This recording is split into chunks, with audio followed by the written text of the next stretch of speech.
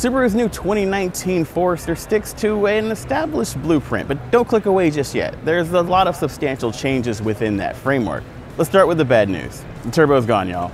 The turbocharged XT trim level is no more. It's been replaced by a new sport trim level, but that's mostly an appearance package.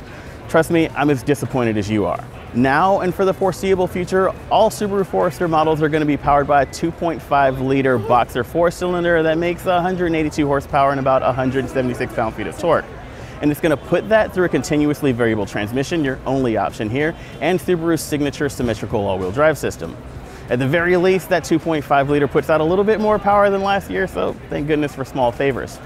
Now, the turbo's gone, but we do have a lot more tech for this generation, starting with Subaru's EyeSight driver aid suite. At the top trim levels, it's enhanced with a new driver focus system that uses facial recognition to monitor for driver alertness, fatigue, and distraction. You also got the new suite of Subaru dashboard tech in 6.5 and 8-inch flavors that we've seen elsewhere in Subaru's lineup, so expect Android Auto and Apple CarPlay to be standard. The 2019 Forester goes on sale later this year. Expect pricing to be announced closer to launch.